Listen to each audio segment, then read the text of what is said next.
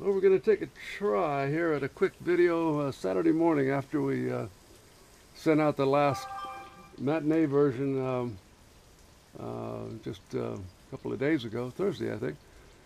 And the reason I'm doing this is I'm mildly elated that even though this is terrible lighting, we're outdoors in the sun at a wrong angle, sitting on the bed of my truck. Couldn't hardly be worse for photography, but I'm going to take the camera and show you down at the bottom how relatively evenly, let's see, let me get a little closer, evenly the water is falling off the bottom of the sheet. I'm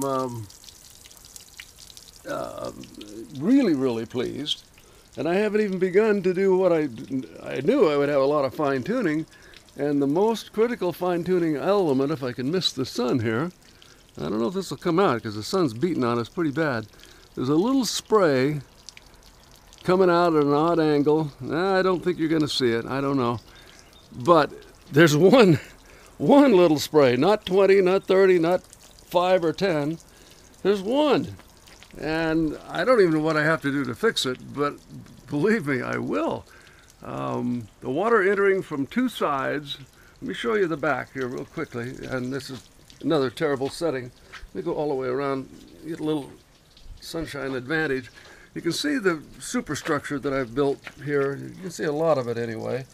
There are the two big 2-inch posts, actually 2 1/8, and they'll go down into the stone.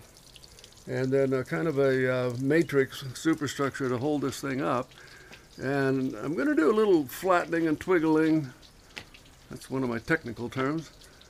Still, but there's not an awful lot to do. I'm really pleased. Oh, I see I do have one tiny dribble, two tiny dribbles down the backside, and that concerns me only mildly. A little water dripping down the backside of a fountain that's going to dribble down into the ground anyway may not be worth struggling over. I'm not sure what that is yet, but it's so small that I think it may not even be an issue. Everything on it, inside and out, up and down, front and back, is copper. Copper loves water, so there won't be a problem with that. So anyway, that's enough for now. I just wanted to express my elation about how well we hit it the first time, and I'll go find that one little thing, and then I'll put it back on the table and do quite a little bit of just stuff, little twiggly stuff that doesn't matter right now. So that's about it. Hope you enjoyed it. Talk to you soon.